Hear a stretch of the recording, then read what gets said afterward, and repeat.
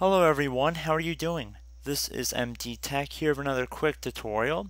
Today I'm going to show you guys how to uninstall ESET NOD32 Antivirus. So this is going to be a pretty quick tutorial and we're going to jump right into it. So you can see we currently have the user interface up on the screen right now. And I'm just going to show you guys how to uninstall it. So the first thing you want to do is just make sure you close out of any open windows or applications. It's a good first step. And then you want to head over to the Start menu and you want to open it up and you want to search up Programs.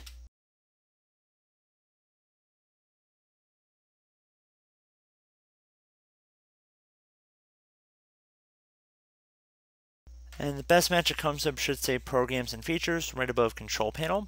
So you want to left click on that one time to open it up. And now underneath Programs and Features, there should be something that says ESET NOD32 Antivirus. You want to left click on that one time. Click on this Change button right here.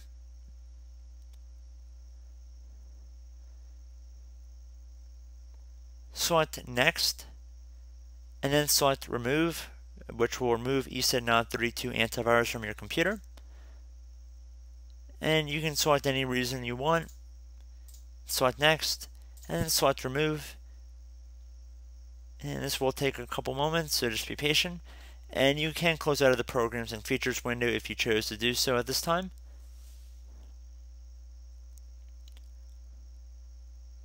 And if you receive a user account control window, select Yes.